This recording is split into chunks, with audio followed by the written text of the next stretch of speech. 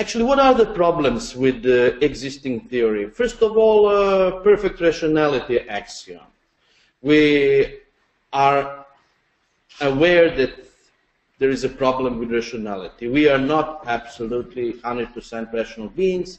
I would like to point your attention, I would like to turn your attention to papers by Kahneman, Tversky, Knetch, etc., behavioral economics, bounded rationality theory, Simon, and also information problems. Actually, we cannot be rational without perfect information. And information gathering is costly, time-consuming, even misleading. And particularly, there is a phenomenon of information redundancy. So now we have not only a problem of gathering right information, right market information, but how to select them, how to analyze all those available informations. So we have problem with optimization. Do we optimize at all in real economic life? I'm not talking about ivory tower of economics theory, I'm talking about real life.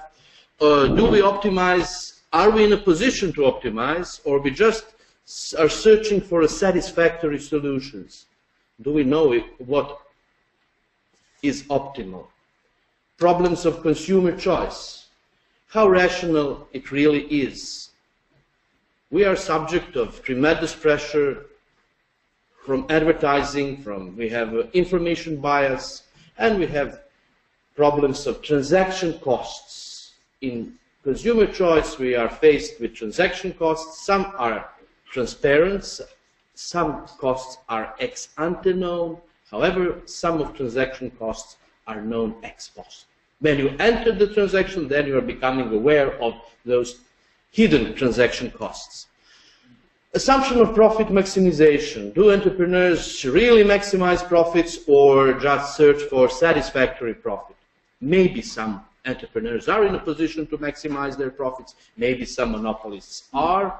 But what about small, medium firms? Do they only try to create some kind of a value or some kind of profit there just through the attempts and faults? Are they in a position to maximize anything?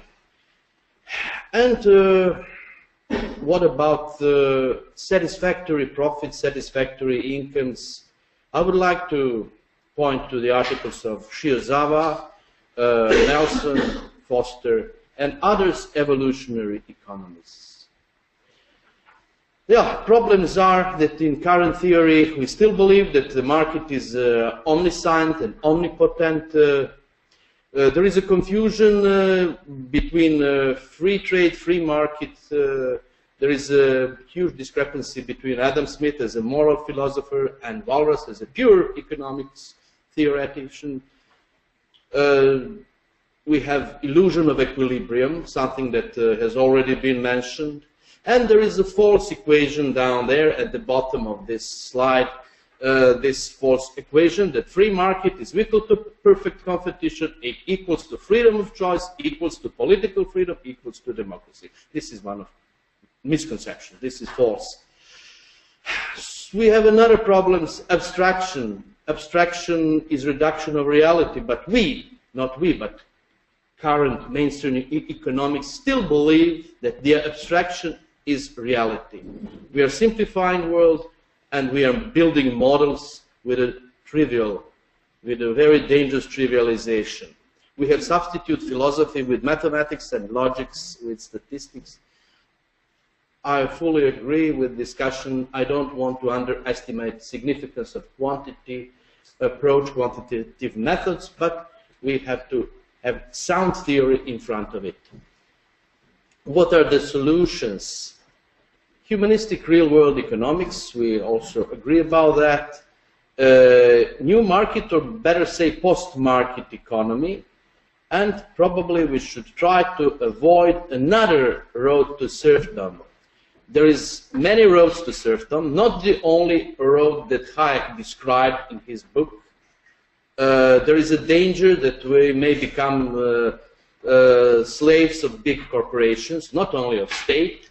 So we have to think in the sense of information revolution. We should analyze digital goods. We should analyze free public goods, goods that can be copied at zero costs.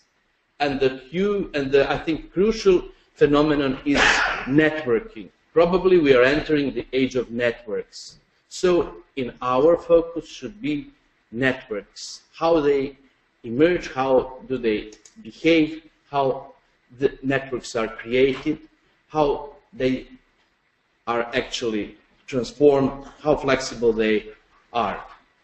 Recently, I read a very good textbook, what every economic student needs to know and doesn't get in the usual principles textbook by a Hungarian origin economist, John Komlos. He's an American economist. He is in Munich, but he has Hungarian origin. And yes, Komlos, 2014.